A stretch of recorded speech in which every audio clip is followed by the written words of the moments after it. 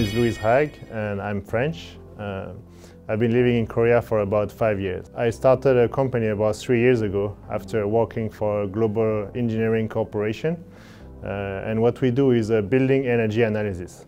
So we analyze the energy consumption of buildings in order to estimate and optimize the energy consumptions of the buildings. Certifyble is a platform that we created that allow architects, construction professionals to actually check the energy consumption of their building and to estimate and to optimize the building energy consumption. So when I talk about energy consumption for buildings, it's basically the results of a lot of parameters within the building. So you have lightings, of course, but also the insulation of the buildings. You have the efficiency of the heating equipment, of the cooling equipment, of the ventilation system. So what we do is, as analysts, we analyze how those parameters impact and the results of the energy consumption of the buildings, and we try to reduce it by changing the type of lighting, the type of heating system, the type of cooling system. And this is what our platform aims to do it automatically, based on results, based on the data from the projects, to optimize their energy consumption. So we already have customers and clients. So we work for Nike, we work for Deloitte, for Converse, for Chanel, for all these brands that already own buildings and operate buildings and are trying not only to reduce their energy consumptions, but to show that they achieved some low energy consumption levels. So our customers are those type of brands, so big brands that are trying to reduce the energy consumptions, but also architects and construction professionals that sometimes have to go for low energy consumption buildings.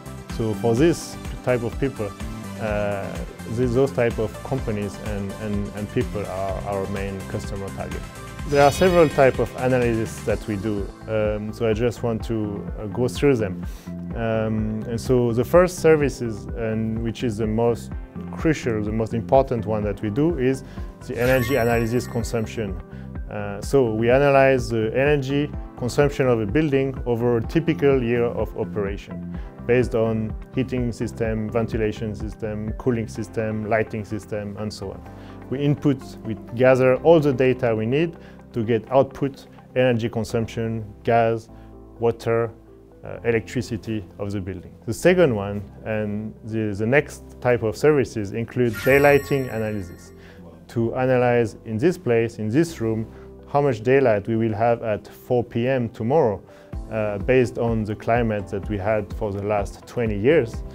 And then we can optimize, is this room better to be an office space, or is it better to be a studio because it's a bit dark, so we could use it as a photo studio, like here. The third type of analysis is CFD, computational fluid dynamics, to analyze the wind impact on the building. And the fourth type of analysis is the shading analysis.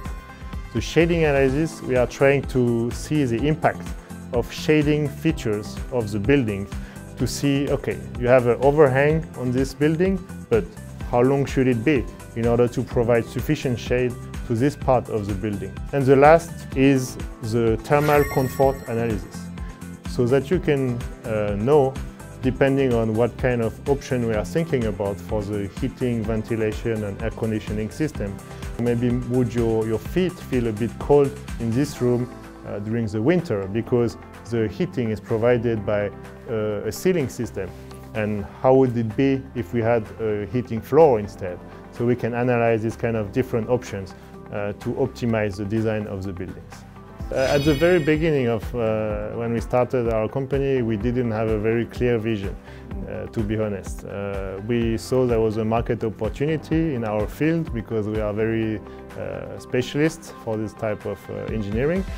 So we saw some market opportunity. But since the last 2 years where our company started to grow, we feel our vision should be to develop not only a platform, not only analysis services, but also to develop products. And we are thinking about hydrophonic products.